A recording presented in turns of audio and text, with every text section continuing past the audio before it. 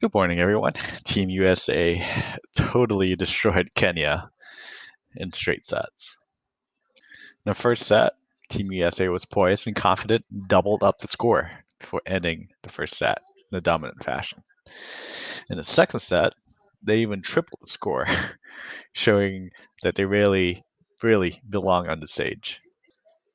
They made very few faults and showed huge levels of confidence as they continued to power through to the quarterfinals and perhaps the finals. Kelly Clay 25 and Sarah Sponcil 24 are the youngest U.S. beach volleyball team members. They were on fire right out of the gate, and we hope to see a lot more of them as we head on.